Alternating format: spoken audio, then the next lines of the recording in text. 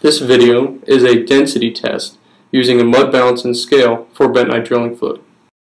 In order to complete this test, you'll need the following items: a mud balance, a fulcrum, the lid to the mud balance, notice the hole in the top, and finally a book to record your values.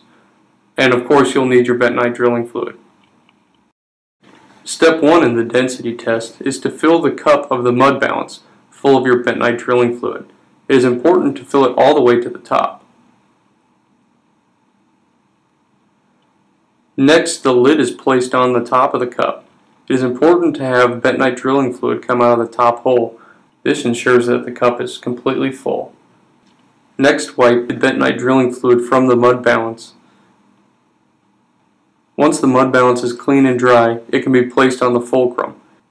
Remove the screws from the bottom of the fulcrum. This will allow it to sit flat on the table.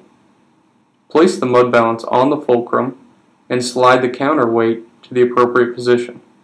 When the bubble is between the two lines, you'll know that the mud balance is level. Then you can take your reading from the left-hand side of the counterweight.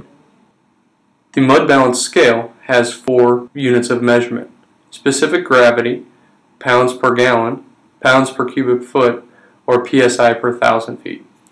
For help with your next project, visit CETCO.com/DPG, where you will find detailed product information and our handy product usage calculators.